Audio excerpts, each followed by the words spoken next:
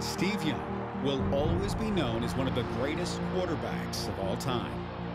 His success has been measured by the many records he set throughout his career, his MVP awards, his Super Bowl trophy, and Hall of Fame induction. But what many people don't know is that Steve Young attributes much of his success to the man who really taught him to be great, to never give up, to work hard with absolute determination. And that man, he'll tell you, is his father, Grit.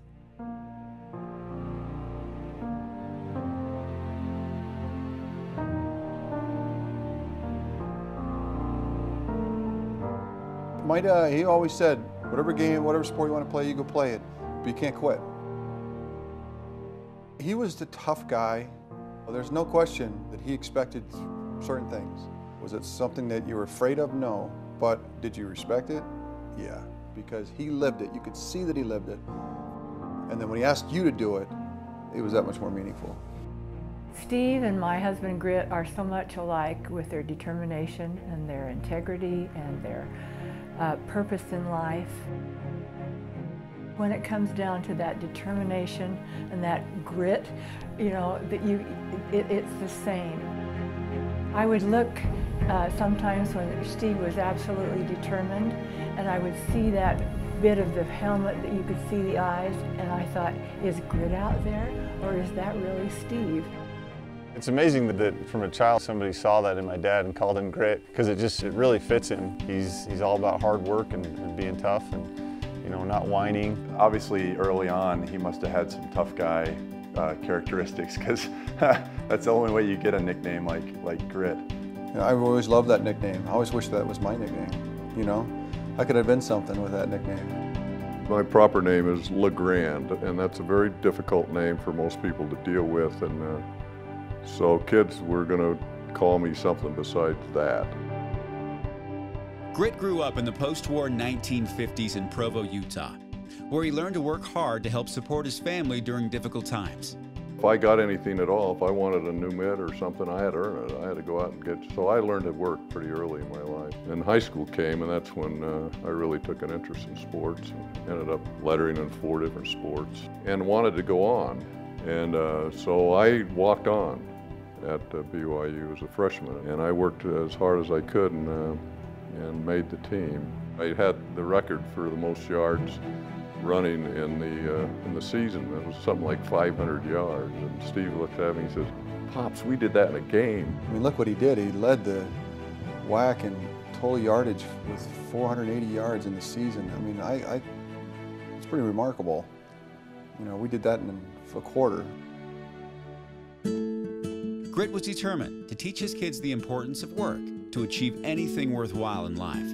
My goal with them was to teach them discipline and to teach them to do things hard, like I learned it the hard way. I mean, you have to learn those things. Those things don't just happen, and I knew that because I had to learn it that way.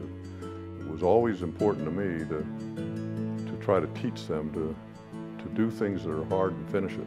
And I think we all got that sense of work. Like, if you really wanted to get something done, if you really want something, it's going to be some work. And don't be afraid of that. Go get it done. Looking back, growing up, I always knew that my dad cared about me. I knew that he cared about what I was doing, and that what I did was very, very important.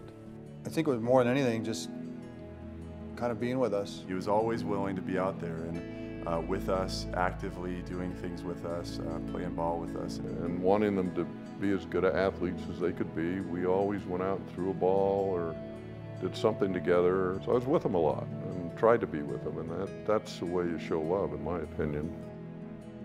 Grit knew that difficult times would lie ahead for his kids, so he taught them to fight through adversity, no matter how hard the battle may be.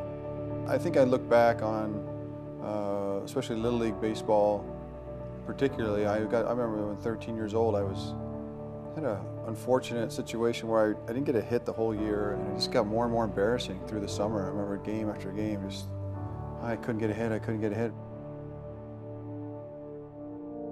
But my dad, you know, he said, look, if you want you want to fix it, we got to work at it. But I remember it being kind of really cold and miserable and rainy and sleet and snow, and he'd be pitching the ball and I'd be hitting him, and I got better, and it never happened like that again. You know, in fact, people always ask me some of the tough experiences in my sporting career. That was one of them, and you know, through that year, he got me over it. But it wasn't like technical. He wasn't like, you need to hold your bat, you need to watch your, you know, it was more, look, it was more repetition. We're just gonna work at this, and we're gonna get better at it. And I just sensed that, for me, if I didn't quit, and I played hard, and behaved in in an honorable way, that it was all gonna be fine. Coming up, the amazing story of Steve Young's football career and how his father Grit helped mold Steve into greatness. As a young kid, I had trouble leaving the house. Grit and I had no idea that there was such a thing as separation anxiety when Steve was growing up. We wished that we had.